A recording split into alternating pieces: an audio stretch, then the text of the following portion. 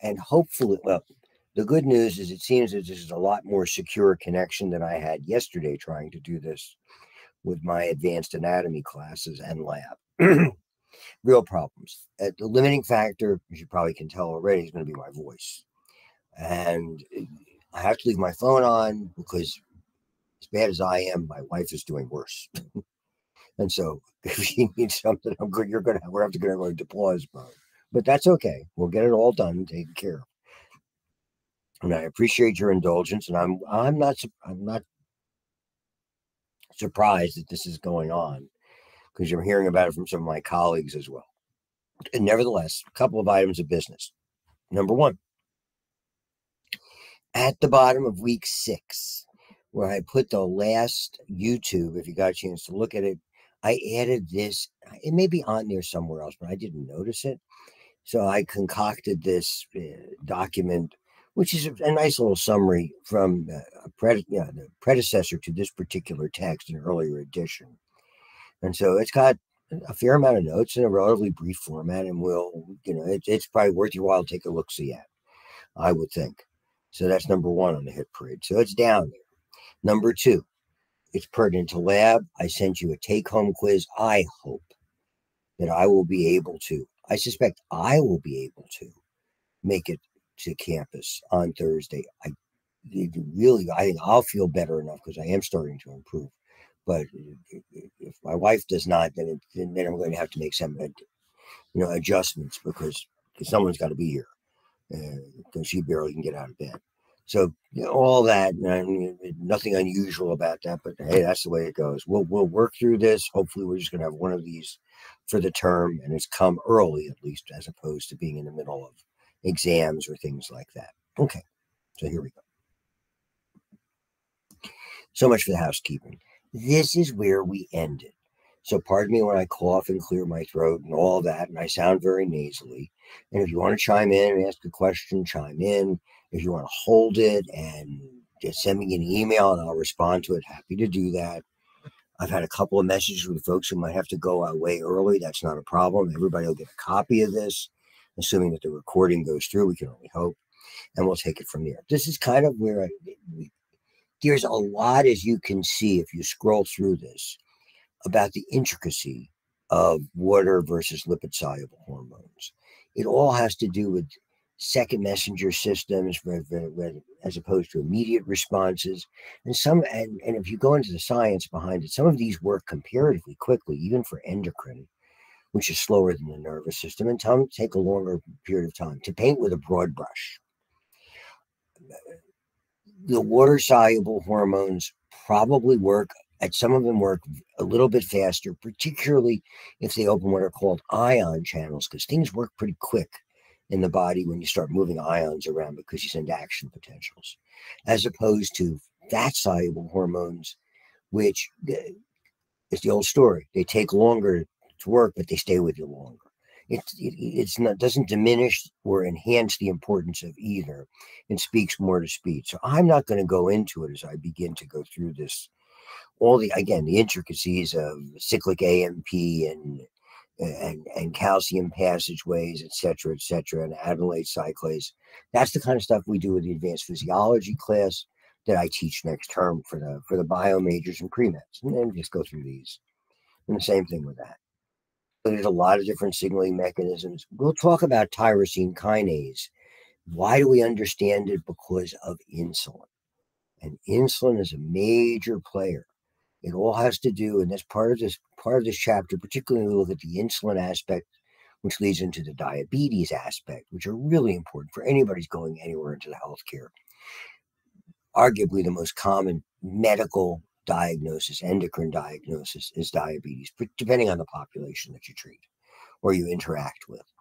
So what will happen? Okay, so we'll look more at that, and it's understood probably as well as any.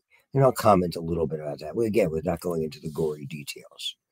Lipid, different because it gets through relatively easily the membrane. It bonds in the cytoplasm to its receptor rather than on the membrane. And then effectively is able to pass into the nuclear membrane and just directly alter transcription and translation. So it starts making the proteins that basically cause it to do what it's there to do. We can go through these things as well. So, and I'll probably skip this. It will likely work. I don't want to go through. I happen to like the animations that are there. I don't know how well they play this way. I've got to make sure that they're set up to play properly when I get back into the classroom that we're using to make sure that that all works, because it wasn't before. And so I'll hold off on that. But you have it here and you'll be able to play it on your own system, I would think. That's there. Now, this is really what we're talking about. This is how the systems work. Nearly all of them, with the exception of a couple, are based on negative feedback. Okay. There's very, very little. And again, the default is always negative feedback. The ones that don't work this way with these systems, again, blood clotting is a positive feedback mechanism. The birth canal process with oxytocin and pitocin, which is in this unit, is positive feedback. When we get to female reproductive, very much at the end of the term, there's a fair amount of positive feedback. Those are the areas where you see it. I mean, blood clotting and generally, and other than that, mostly female repro are really the areas where we see positive feedback more than anything else. So the default for how your sugar is controlled and your calcium controlled, et cetera, negative feedback. And so we'll begin there. So it's triggered by endocrine glands being stimulated, nervous system modifies it, as you will see. So it's broken down into how things work based on 3 different areas. Humoral, when they say humor means things in the bloodstream. So whether it's calcium levels or glucose levels or other type of hormonal levels, those are humoral stimuli. Neural stimuli, you're already a little bit familiar with. That's autonomic nervous system, that's fight or flight, that's that kind of a thing. So neural stimuli will cause alterations in it. And there's a lot of hormonal stimuli. It's one hormone inducing another. So humoral, classic example, ions and nutrients, calcium particularly very well understood. This is part of this unit, which we'll get to. Basic number one agent that helps with your blood calcium levels, because calcium is vital for so many functions, is PTH, which we'll get to. Is called parathyroid hormone. So as it goes down, parathyroid hormone ramps up. And what it does is it begins to, for lack of a better term, leach or pull out calcium, mostly out of bone, but other areas, cause it to rise. And as it rises, and this is the heart of negative feedback, as it begins to rise, the need and the amount of its production begins to lower. So it's auto-correcting almost instantaneously.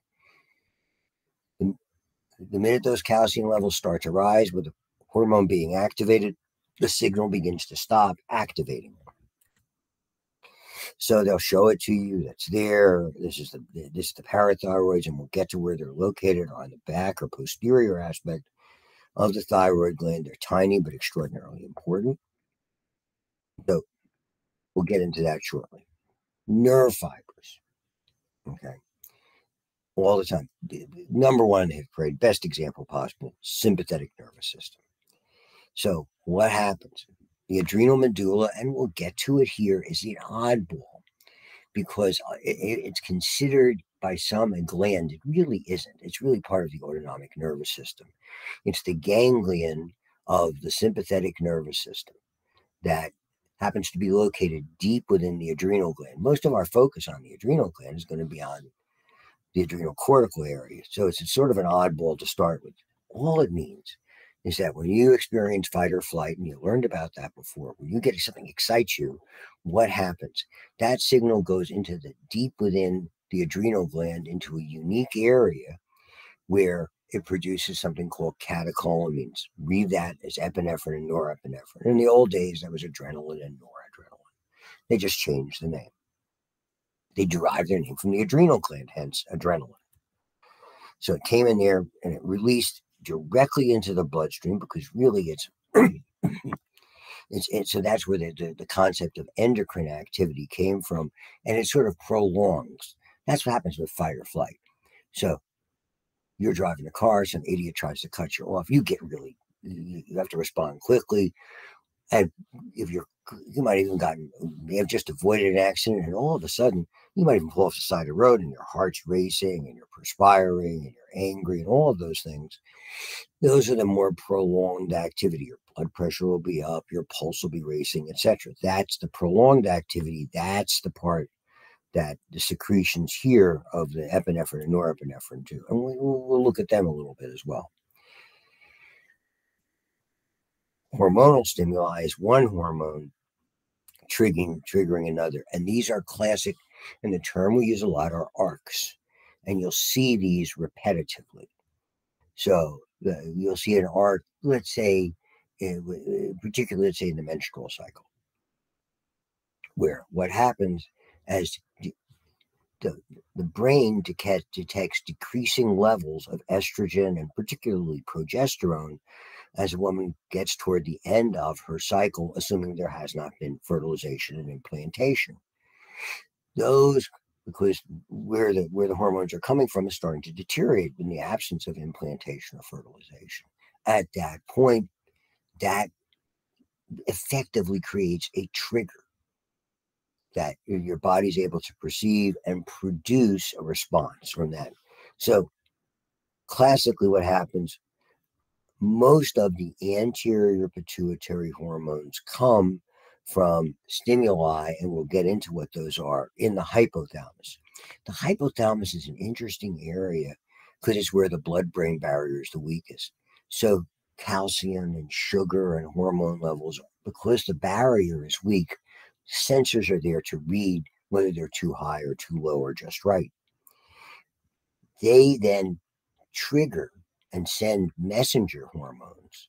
And basically, you're going to see they're either called pardon me, releasing hormones or inhibitory hormones. So they're either going to upregulate or downregulate, meaning if you not have enough, it's going to kind of say, make more. And if you have too much, it's going to say, make less. So that's going to trigger it's going to send the message to the anterior pituitary, and then that's going, based on the message, is either going to make something or not make something. So the classic loop is hypothalamic pituitary target endocrine organ feedback loop. And so you'll see some examples of that. So, and these are just classic examples. I was talking about one that was gonadal in orientation, according to testes, not ovaries, adrenal, cortical, and thyroid. And our nervous system can modulate this relatively easily. It can override that. So under stress, as you can see, we get an override, and that's like fight or flight. So insulin is something that we use typically when we are more likely at rest than anything else. Insulin is typically secreted because we've had a meal, and we generally are not doing immediate activity afterwards. So they'll do it effectively. It's an override, and that because our bodies are designed to use insulin at rest, they use other substances not at rest. In order to be a target cell, it has to have a receptor. Some hormones, the receptors are everywhere. Thyroid hormone, human growth hormone, insulin. An abundance of cells have those receptors. But if you think of things that are from, again, in reproductive physiology, which we'll get to, called luteinizing hormone or FSH, follicle stimulating hormone, very limited because they're specific to reproductive organs that are there. So as you can see, there's a limited amount of receptors, something that targets specifically the adrenal cortex, and we'll get to it. But thyroid hormone receptors, called thyroxine receptors, everywhere. So lots of different factors. Mostly blood level of those, whether you need to have more or less. The availability of the receptors, how well they bind, and that's pretty, to me, that's non-specific. That's sort of all the time. And these are terms that we use a lot of. So up and down regulation. Basically, what this kind of means is if they'll start to form more receptors if hormone levels are, so it's going to make itself more sensitive if the levels are low and less sensitive if the levels are high. Again, not a big deal for us. But in science and in biology particularly, we talk a lot about up and down regulations. So with regard to these hormones, the question is, do they float freely or not? And again, this boils down to whether it's water soluble or fat soluble. Things that are water soluble are just that. So ones that are made out of proteins like insulin, or ones with the exception of thyroid hormone that are made out of peptide bases that are basically made of amino acids. Any of these that are considered to be water soluble, okay, circulate freely in the bloodstream. The steroidal hormones and thyroid hormone, because of its unique structure that we likely will get to today, and its symmetry, have to have a carrier molecule in order to get around. So what that carrier molecule does is it kind of latches onto it and makes the complex of the carrier molecule and the hormone to some extent water soluble, so it can move around the plasma. And all of this is true. Concentration of the hormone reflects how much has been released and how much it's basically broken down and removed. That's pretty standard stuff. And we look at this by a variety of things. We have some hormones have a relatively short lifespan. They have a lot of enzymes to break it down. And then as it circulates throughout your bloodstream and eventually makes its way through the kidneys and the liver, it degrades over time. The global term that we use biologically, and we use it not just in biology, but in chemistry and other areas, in physics, when we're talking about radiation. And for some of you going into imaging, you'll talk a lot about half-life. It's all related to the amount of time, in this case for the hormone, to decrease its level by half. In radiation, it's the amount of time for that amount of radiation to reduce by half, if I recall, my radiation biology training. Okay, and so as you can see, in radiation biology, it's a bit different. But when it comes to biology and biochemistry, there's a wide range of time that's involved. And it really gives you an idea of how prolonged something takes a long time to break down. It has a long time in your system. It's that old rule. The longer it takes to get started, the longer it tends to stick around. And it's all a function of half-life. You'll do that when you're taking a medicine. I mean, it's a whole lot easier. And I use this analogy all the time. The way they formulated the very famous Z-Pack that so many of us have taken for a variety of respiratory infections over the years. Oh, sounds like somebody wants me. Anybody else want in? There we are. Somebody else joined. Okay. Whenever I have to hear that ding, I have to check to see if I have to admit somebody. So getting back to the idea of the half-life, it's just that. There's a certain amount of variability that's associated with it. And we look at that. So we can talk about the Z-Pack. Oh, give me the Z-Pack. It's stronger. You only have to take one pill, basically 2 pills the first day and 1 pill for the next 4 days. And boy, it goes away. No, it's not stronger. It's half-life. It's formulated to be released slowly over time and reaches the appropriate level in your bloodstream relatively rapidly and lasts for a period of about 10 days, as opposed to the old days when people took something called erythromycin, which is really what it is, with a different formulation. They had to take 1 pill 4 times a day. And because they were taking so much of that pill, it really upset your stomach a lot. That's a big problem with a lot of antibiotics. The Z-Pack magically took care of both those problems. Easy compliance, take it once a day, less side effects. Okay. That's why it's $1 billion drug for Pfizer. So as you can see, there's some variation. Typically, the steroidal ones a little bit longer. A lot of them, and this is by design, they're not active until they get to where they're supposed to be. So as you can see, there's a wide range depending on a variety of factors. All of those are part of the process. So that's sort of the introductory material, okay? And there's just a comparison. Again, the thyroid hormone is the oddball because it's in the lipid soluble, important to remember. Comes from all different places. The adrenal cortex, the gonads, and the thyroid are the only ones that make the steroidal hormones. These are not necessarily stored. Secretory vesicles are more about proteins. So that's the kind of thing like where insulin comes from your pancreas. It's sort of spit out in these secretory vesicles. bound versus free because of water solubility, longer versus shorter, inside the cell on the membrane, talked about that. And it does, and they all work through a variety of things, mostly genetic mechanisms for lipid, water, fat. So it's an important, I really feel it's an important point. You can certainly see that as test material. And so, and there's different little nuances that we see associated with all of this stuff. A lot of times you need one agent to permit the other one. So thyroid hormone plays such an important role.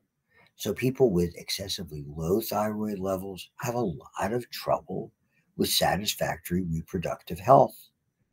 And so it's one of the things you look for. One of the things you would certainly test if someone came to you with an infertility related problem, you'd look at their thyroid levels that are there. So permissiveness means it allows it to work. The fact that one thing is there doesn't mean that it works well without being in concert with something else.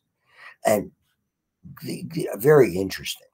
Okay, synergism, more than one hormone produces the same effect on a target cell and it amplifies it.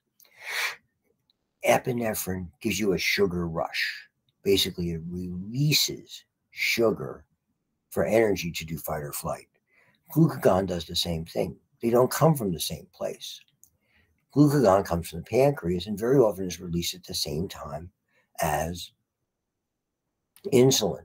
Basically, while insulin's working, rapidly lowering the sugar, the glucagon is working to sort of counteract the extreme aspects of that, softening the blow, if you will, to make it less likely to make your sugar bottom out real fast. And you ever had your sugar bottom out, it's no fun.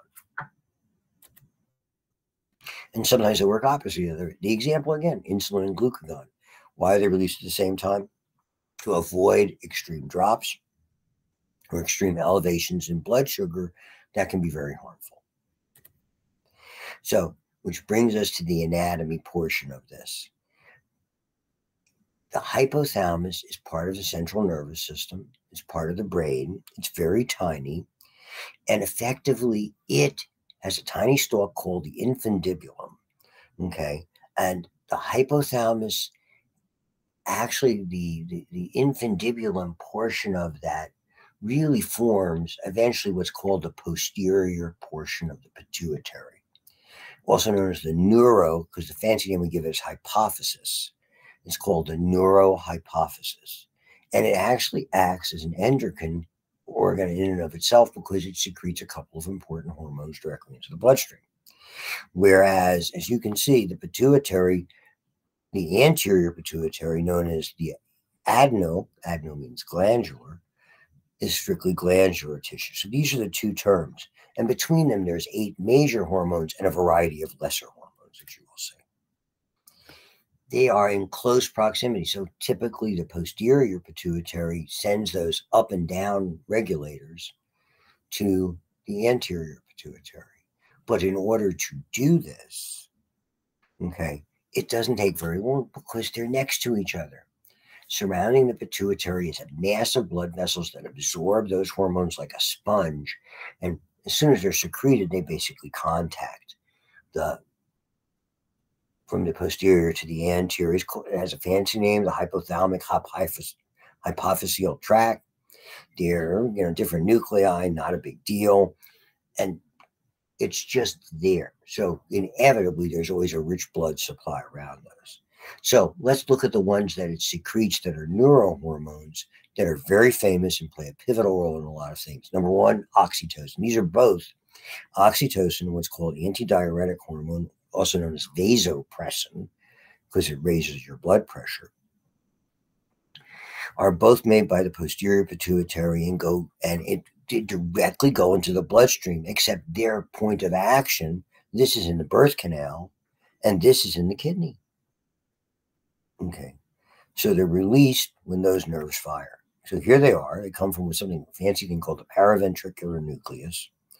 They form this tract, and out they go. Oxytocin, antidiuretic hormone. This is the stalk, the infundibulum, this area here.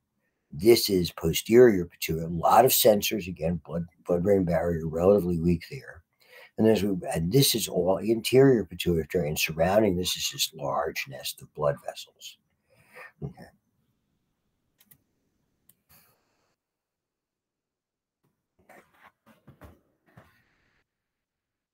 So as you can see, they're different.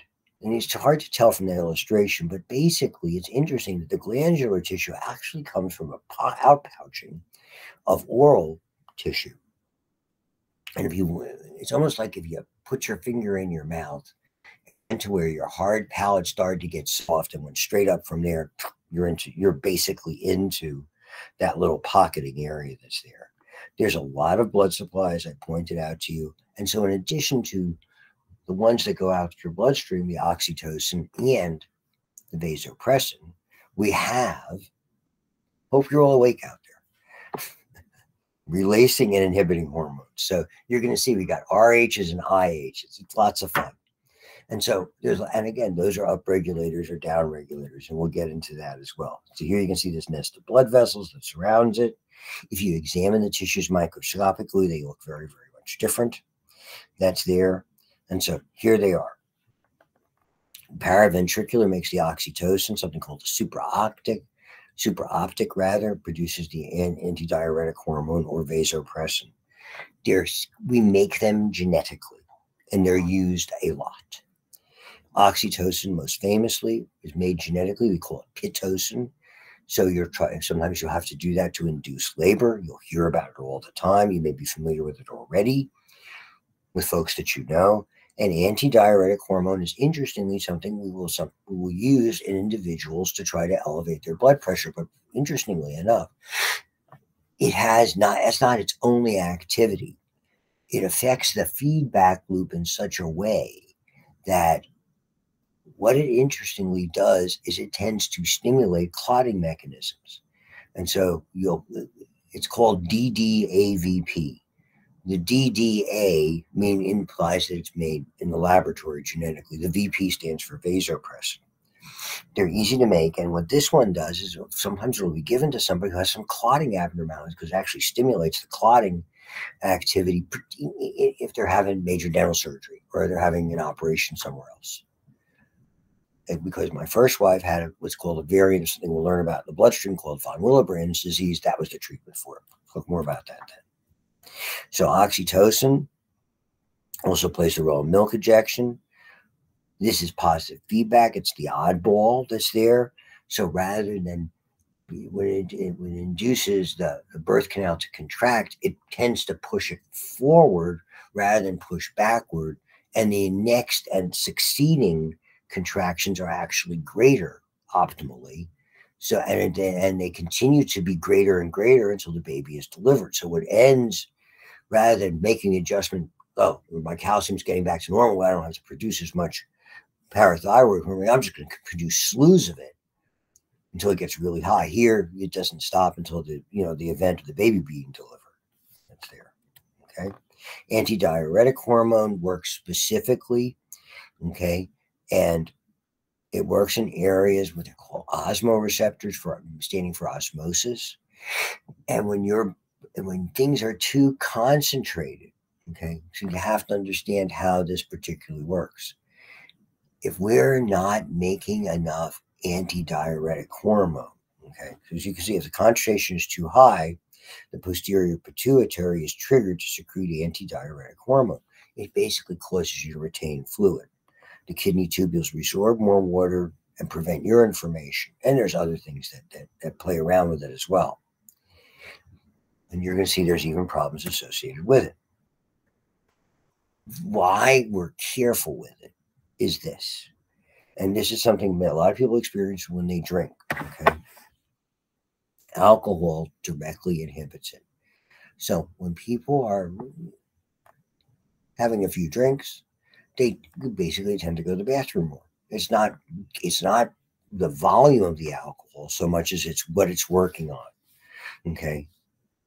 So it also causes vasoconstriction. So it's called vasopressin. That means elevating the blood pressure. That's there.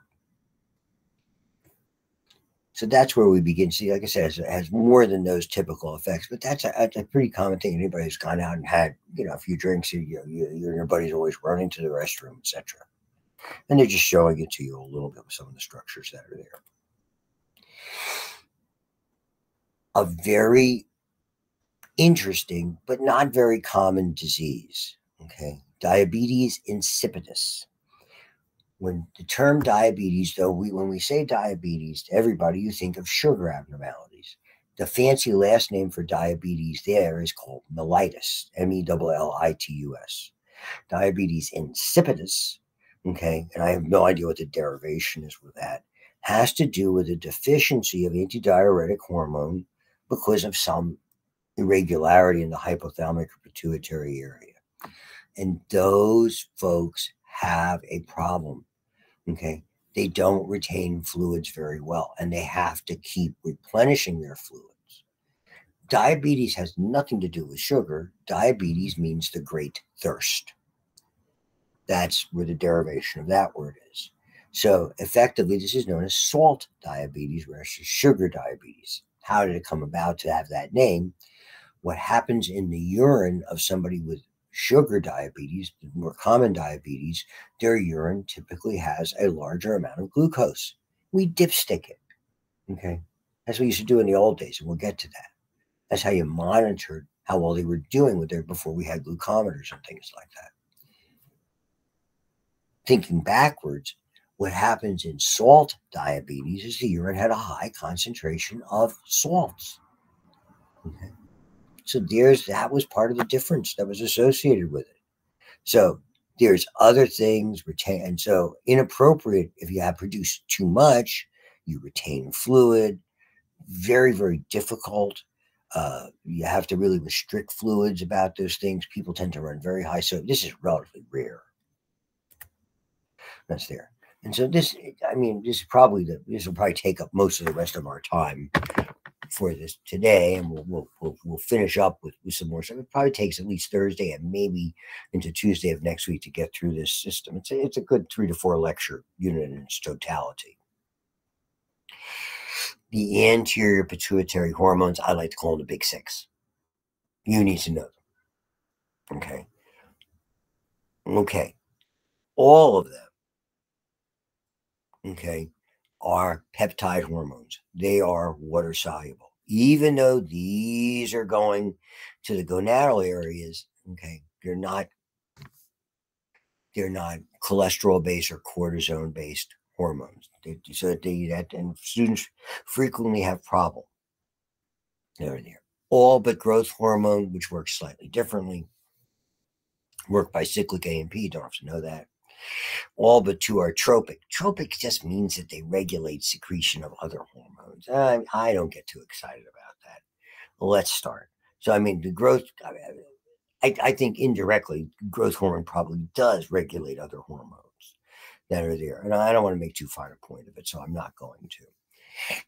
Growth hormone is just what it says. It's known as somato, which means body, tropin, growth. So to me, it's a trophic hormone anyway, or tropic hormone as they refer to it here. Growth hormone is very interesting. It sort of has an interesting battle when you're growing and developing, particularly at the onset of certain areas with kids. You always see that. All of a sudden they get those growth spurts and it becomes very, very active, certainly at puberty and all of those things. And depending on the individual at other times during growth, they're very, very busy. And so, but it's not that once you've reached your adult size, it's not like as though they stop. That's a reparative hormone. Your body is secreting it all the time, particularly when you're injured, particularly when there's been some damage, whether it's a physical injury, whether it's something inflammatory happened, you had an infection from something else, interior wise, and there's repair processes. Think about any time when new materials have to be laid down. The interesting thing about growth hormone is it works on nearly all the cells. And very importantly, its source of energy are fats. And as you'll come to learn, insulin's source of energy for it to work is sugar. And therein is a big difference. It's what makes, for those of you who are athletes, it's one of the things we see all the time. One of the things that was very, very hard to deal with It's a performance enhancing drug of the highest order. What effectively growth hormone does is it basically causes your body to repair itself rapidly and make, whether it's new tissue or particularly new muscle or healthy muscle, and it breaks down fat. Think of an athlete, how much stronger they can get that way. It works the same way that we talk about anabolic steroids. They work the same way. And that's part of this discussion that's there. So that's interesting in that regard.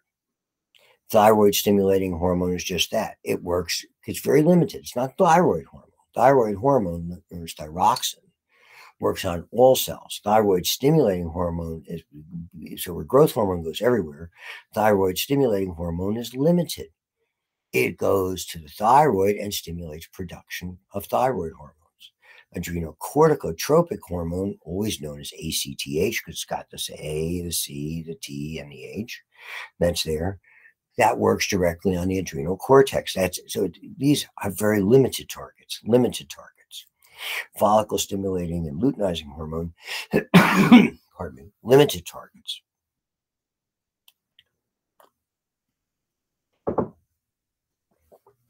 Follicle works on the follicles. That's where, respectively, eggs and sperm are produced in the ovaries and the testes. Luteinizing hormone, same area, estrogen, progesterone, testosterone. Prolactin specifically works, as you will see, it's probably the one we understand the least. And it does play an overall role, certainly during lactation as much as anything else, and during pregnancy. But its role is not clearly understood. So we'll take them one by one.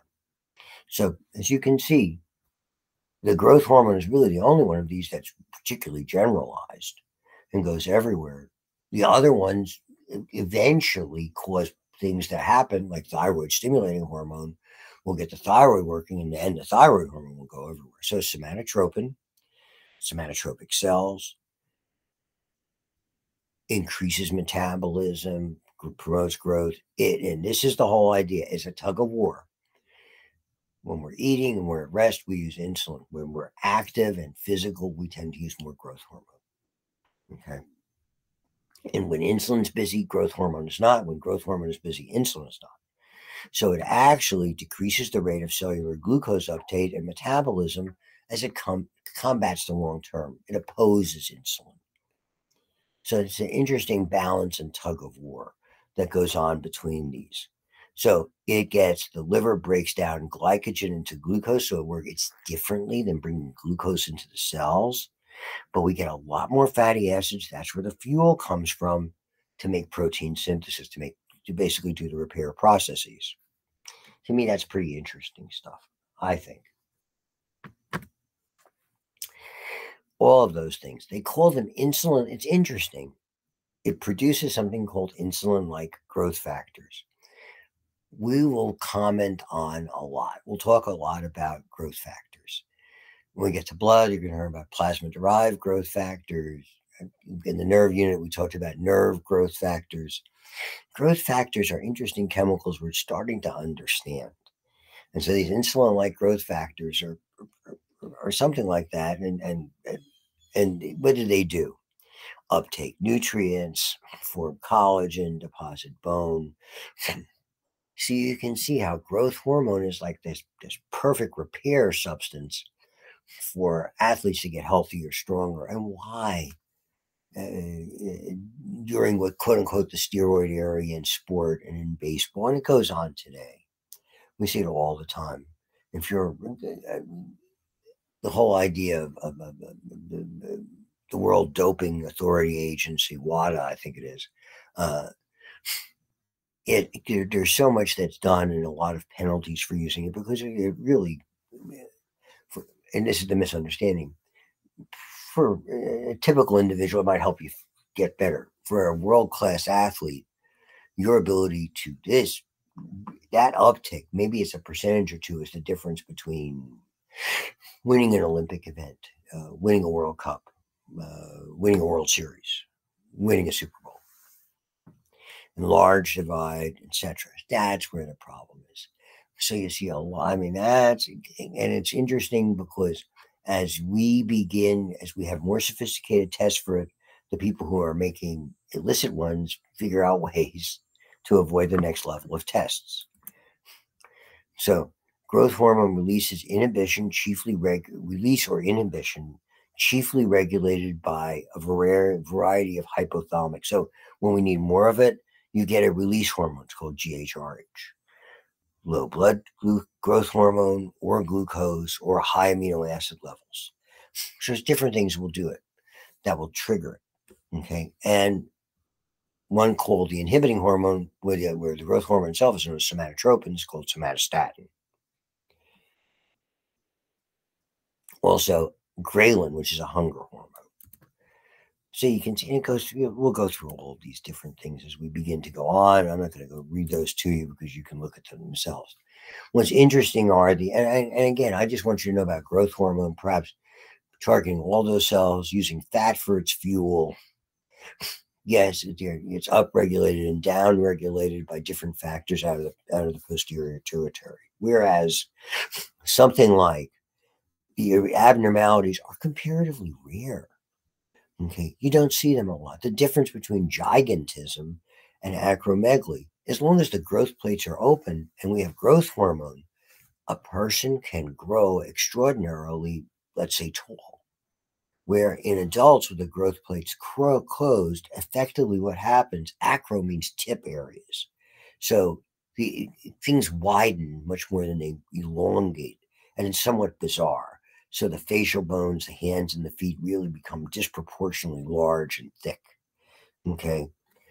If we don't have enough of it, hyposecretion, it's called pituitary dwarfism. There's different kinds of dwarfism that are there. So I don't mean to use it as a pejorative term or an inappropriate term. From a medical perspective, we talk about, we use that particular term. That's there. It's so I don't know what the politically correct term necessarily would be, but there's more than one cause. So this is certainly one of the causes. If you're not making enough as an adult, it's less of a problem than you think. And they always show you the same illustration with someone who's very small, someone who's very tall, and they always show you the same illustration for acromegaly, which is fairly bizarre when we begin to look at it. The next one in the list, thyroid stimulating hormone. Thyrotropin, because it makes the thyroid grow or do or tropic or induce other things. Normal development, secretion, and activity. Thyroid's important. The thyroid is one of those, when we get to it, the thyroid proper, as long as the thyroid's working properly, everything else seems to work properly. It's influential. Appropriate levels of thyroid hormone are influential in keeping everything in regulation. That's what the thyroid does, basically regulates your body's activities at a normal level. And so there's TRH, okay, release is triggered by a release hormone. It's inhibited by that somatostatin, that somatotrope, I beg your pardon, statin, GHIH, or rising blood levels. If there's too many thyroid hormones, we slow down. So it's pretty well controlled for the most part. We don't see a lot of irregularities in TSH unless there's some primary thyroid problem.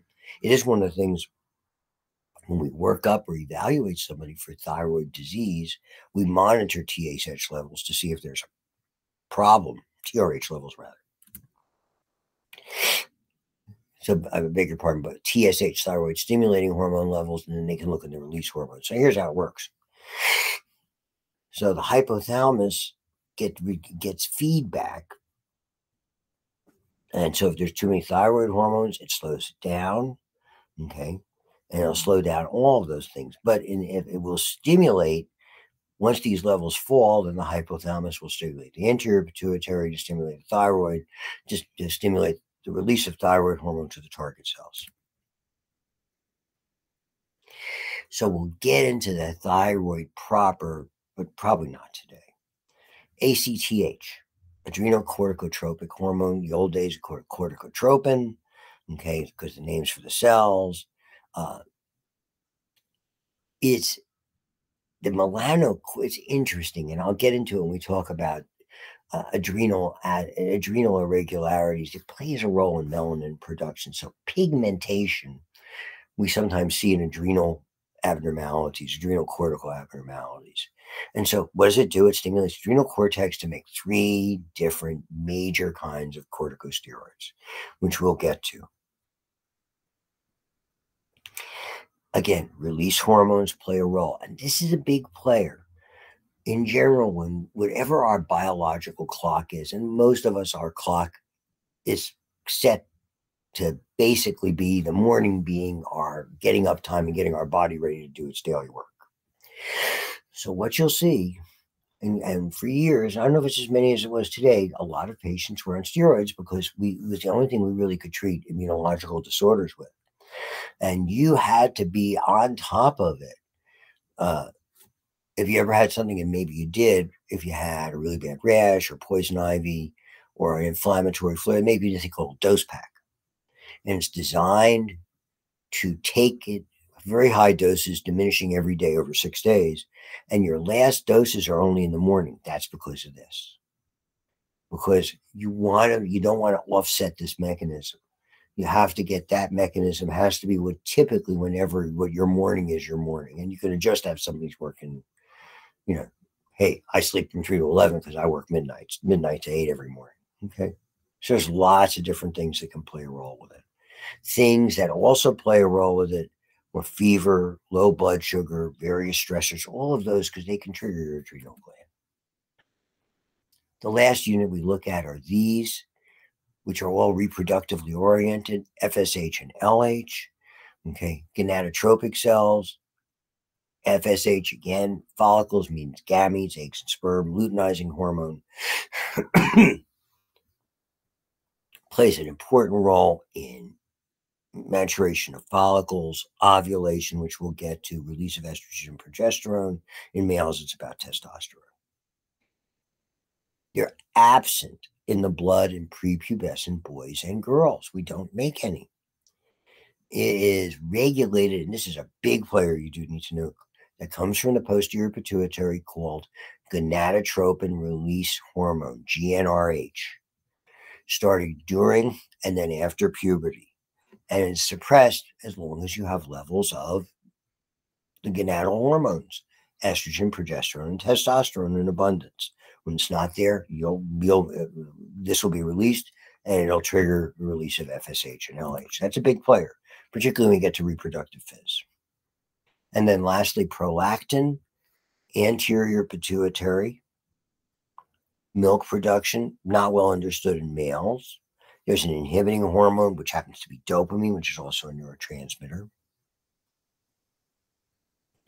So that inhibits it until it's needed. It's really hard to understand the role it has because we know it plays a role in lactation. But interestingly, they'll make this comment in this PowerPoint. And I heard about this when I was in school. When you have pituitary tumors are more common than you think. One of the signs of a pituitary hormone, okay, is inappropriate lactation, where be it a man or a woman begins to lactate, okay, all of a sudden milk production when it should not happen. And the first 63 things, I say it all the time, that a clinician thinks about when they hear about inappropriate lactations, whoa, I've got to check for pituitary tumor.